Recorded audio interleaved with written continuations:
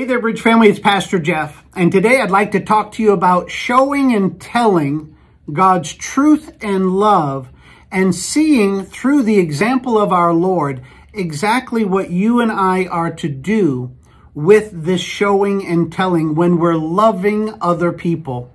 Now, we've already seen that it's important to know the truth, to show the truth, and to go with the truth locally, regionally, and globally. And we've seen how it's out of the root system of God's truth and love that the fruits of his truth and love will grow as the church is committed to being the church. Well, I pray that you'll come to see when you're called to go with a convicting message, that if God has led you to show and tell a convicting truth, that you're being perhaps most Christ-like when you show and tell this convicting truth and love.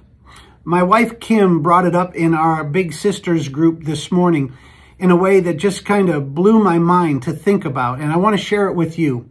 Per Kim's observation and God's word, we can know that God is doing offensive spiritual warfare. He's reinforcing you. He's helping you. He's equipping you. He's doing the heavy lifting every time he brings to you a sense of conviction. For you see, it's God in heaven through his Spirit and sometimes through his people and his word that will bring to you conviction that you need to get you back on course to fulfill the great commandments and the Great Commission. I pray that if and when God calls you to bring a message of conviction, that you'll do it with compassion and realize that you are being Christ-like when you bring his truth and love the same way that God brings his truth and love to you. And if it convicts you, praise God. Thank him for this incredible demonstration of his mercy and grace. When he convicts without bringing a hammer, that's mercy.